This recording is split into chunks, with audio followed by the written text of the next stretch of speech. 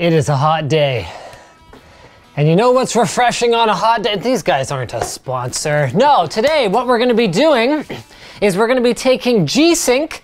So this is the green team over here, this green graphics card and that black monitor with a red light. Okay, don't worry too much about it. That's the green team over there. And then on the red team, we have the R9 Fury X, which is actually inside this computer right now, and the BenQ XL2730Z. So I would consider that and the ROG Swift PG278Q pretty much equivalent as far as a G-Sync versus a FreeSync monitor goes. So we're gonna be doing something pretty interesting. We're gonna be taking a look at which G-Sync or FreeSync, both with 144 Hz displays, offers the lowest input lag, so the least latency between pressing the mouse and firing the gun. Stay tuned.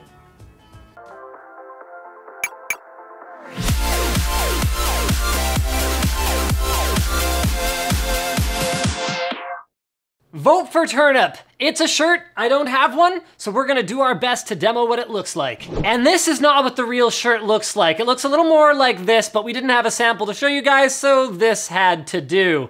You can stay tuned after the outro for bonus footage of the creation of this masterpiece, if you're into that sort of thing. So the first thing I'll need to do is, oh yeah, guys, this just arrived today.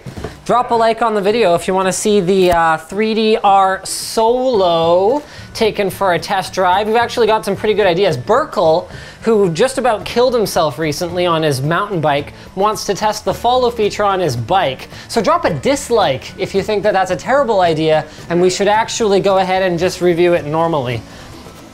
So the first thing we're gonna need is on my desk over here. Now, one of the better methodologies that I've found online, and I love those guys over at Blurbusters, they make my job so much easier. One of the better methodologies I've found online is to have an LED that illuminates on an input to the computer. So in this case, we're gonna be using the Makey, which has indicator LEDs on board, and then we're just gonna go ahead and we're gonna do a mouse click. That's gonna light up, and then we're gonna be able to see how many milliseconds it takes with a high-speed camera before our muzzle flare, or flash, whatever, the bullet comes out of the gun. So here we go, let's head downstairs and get our monitors together.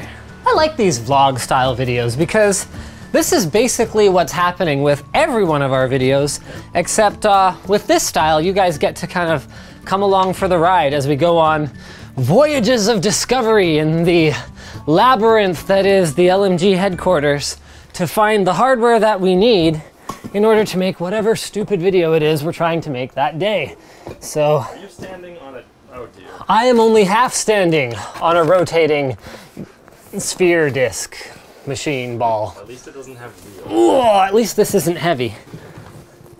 It's actually fairly heavy. Okay, here we go. You want me to no, I got this. Oh, don't turn, don't turn. Okay, and down, never do that.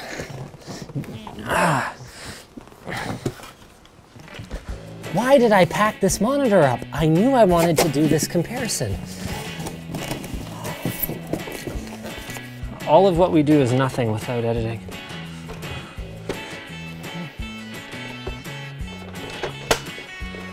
Okay. So we've got both monitors here. All right. Competitors, lovers. No one is sure what I'm talking about. Are you? No, that's okay. That's fine, that's normal. Everything is fine. For some reason it started working and I don't know why and I'm not gonna question it. Okay. Yes. I'm victorious. Yes. Yes. Okay, so what made the mouse work? No devices detected?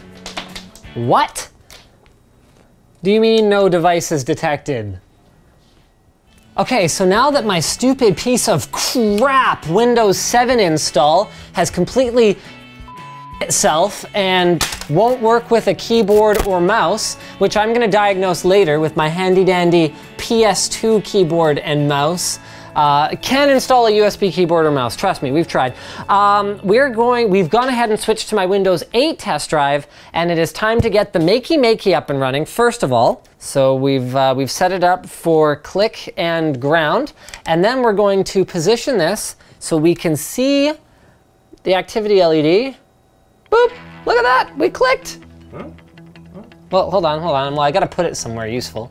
Okay, ready? So you can watch the LED illuminate, just like that. I see that. Okay, so that LED is gonna be the indicator of when the gunfire should start in Crysis 3. Now, the reason we're using Crysis 3 is that Blurbusters has already done the groundwork for us. Those guys are awesome, which I think I already said once, but it deserves being said again, and have found that Crysis 3 uses a particularly not laggy engine. Not as much as CSGO, mind you, but CSGO requires some fiddling around with max FPS settings within the console that we're just not going to do here. So, we've got our Fury X on the bench. I've got the latest drivers that just finished downloading. We're gonna go ahead and install those, and boom, we're gonna find out how much latency between click and display with FreeSync enabled. All right, so the first thing we're gonna need to do is enable FreeSync. Now, this is not quite as cut and dried as it used to be with G-Sync, because you can also enable or disable V-Sync from within game. So we're actually gonna have to look at it 4 different ways. We're gonna have 144 Hertz with FreeSync, with V-Sync on or off. Then we're gonna do G-Sync with the same thing, with V-Sync on or off, and then have a look at how things go. Okay, so we're in our game. We're gonna target 200 FPS for our uncapped scenario. And then basically all we're gonna do is we're going to fire the gun. Like that. Now, this is our Sony FS700 camera, and what it will be doing is recording the screen at 480 frames per second, unless we discover that 480 frames per second is not good enough, in which case we will record at 960 FPS, but the image gets very grainy and very dark at that frame rate, so it's a little bit harder to work with, so we're really hoping for the best here.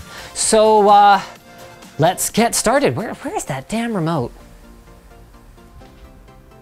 Not under the motherboard. It's good, it shouldn't have been there. Here it is.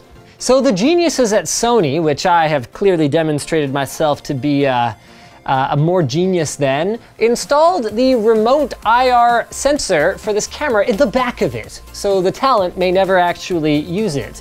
You know, I don't know, maybe like here and like sticking out so it works from any direction, whatever. So I use reflective tape here, and then I can be like, ba-bam, bounce it.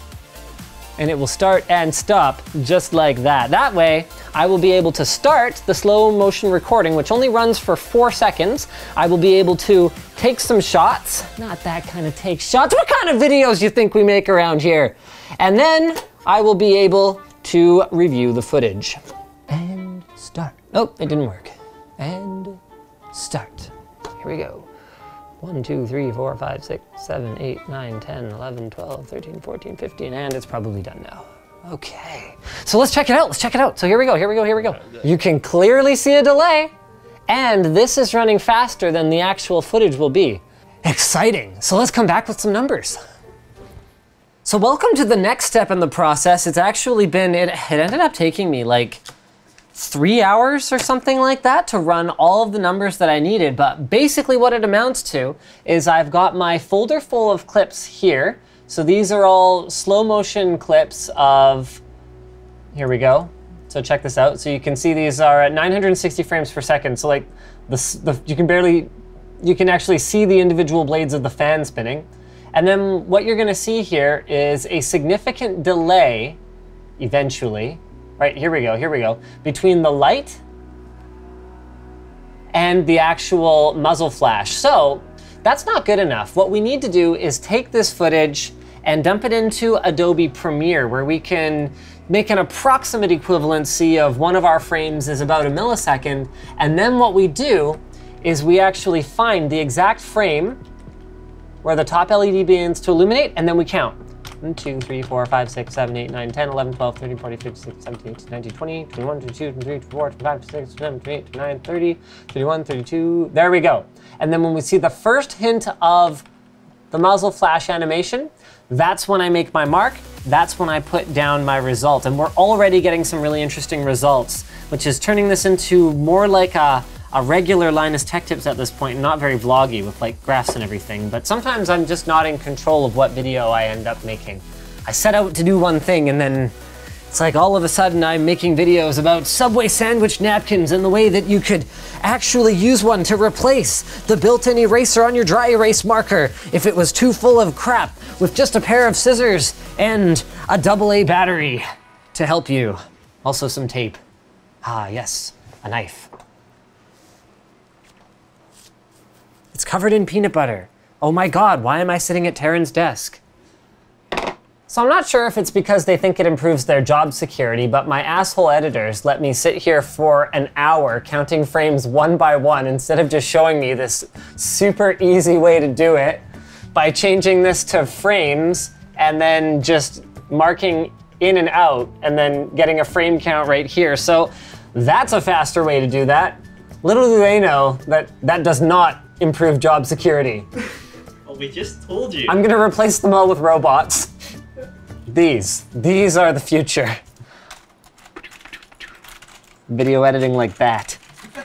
So I feel a bit like every Linus Tech Tips video is sort of like life, you know? You start out with joy and hope and belief that the world makes sense, and then by the end of it, you're this jaded, bitter soul that just, what the hell is going on here?